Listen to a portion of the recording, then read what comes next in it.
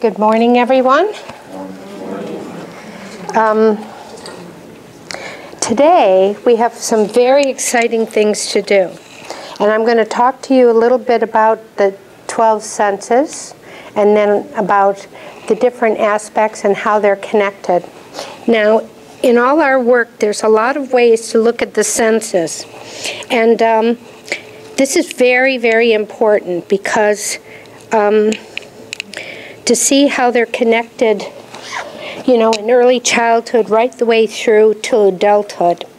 And in our young children, especially today, there's so many things that impact the foundation senses, that lay the foundation and are the building blocks that everything else develops afterwards. And often some of the things that we work with older children and even adults with addiction and all kinds of different things, social situations as well, go back to disturbances, as I would say, in these foundation senses.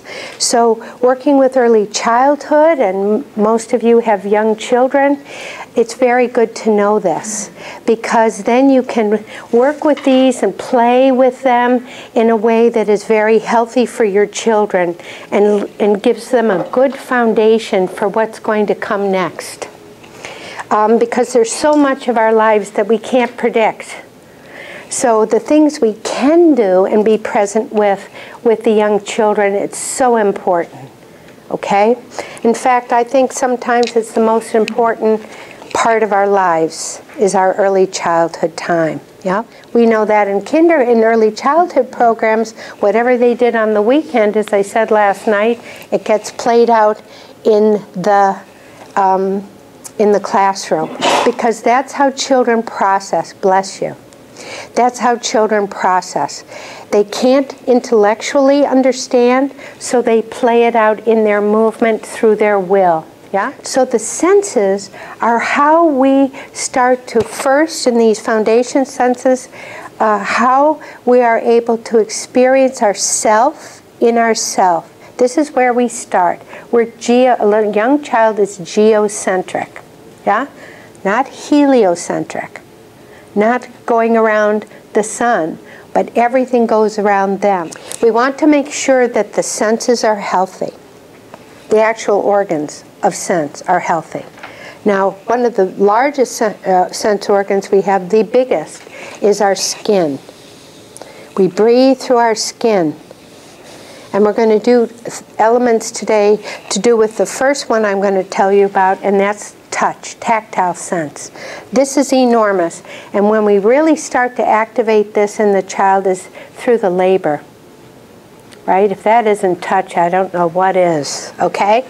So touch. Touch is a sense that tells us one main thing. It tells you that you are in a body. And you know, when a child is a little bit kind of, you know, whipped up because of whatever, something they ate or the environment, and you call their name, you can call them 500 times. They are not going to respond. But as soon as you touch them, what happens? They look right at you, right? Usually. And they come into themselves. Because what touch does, pure touch, you can touch, just one finger, tells you you are in a physical body and something else is there. That's all it tells you. We bring other senses to it, like our sense of warmth, and if we move our finger, we can feel texture. But touch by itself only tells us we are in a physical body. How we touch children is very important, and how we develop this sense is very, very important. This gives you a sense of safety, a sense of being in yourself, and confidence, and so on. And when we add the other senses as we go along, this is the most important, because if you don't have a good sense of touch, healthy, integrated, right, then what happens? You don't know where you end and the world begins.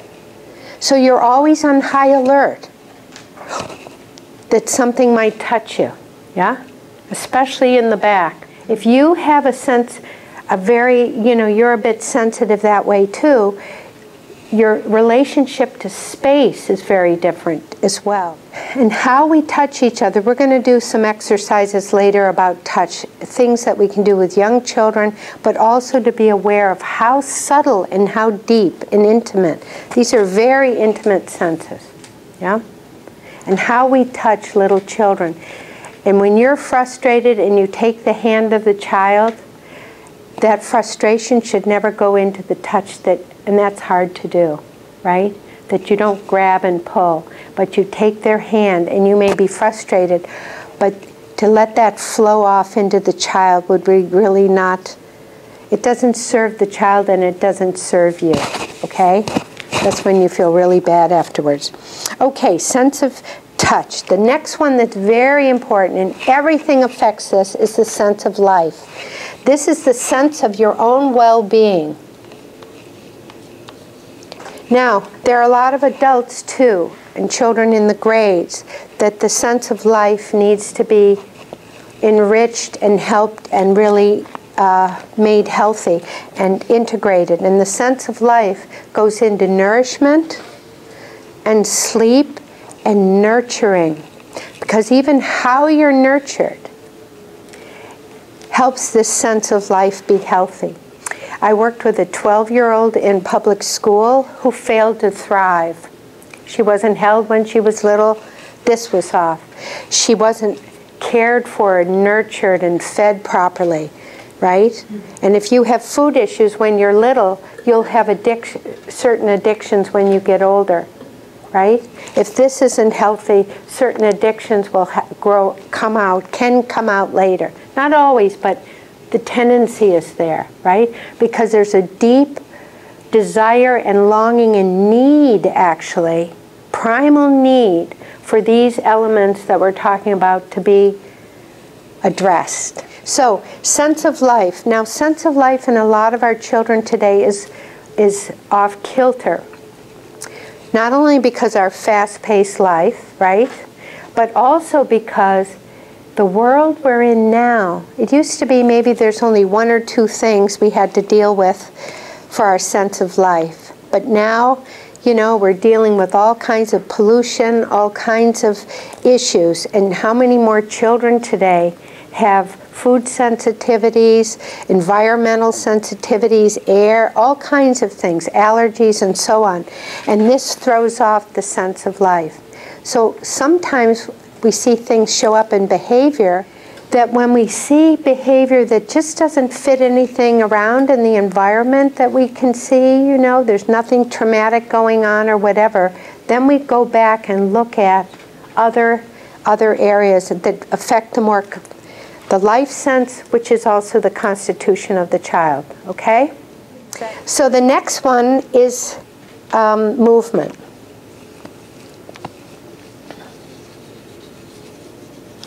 Now, this is a sense of self-movement. How do I feel in my body when I'm moving? And the one that goes with this is balance.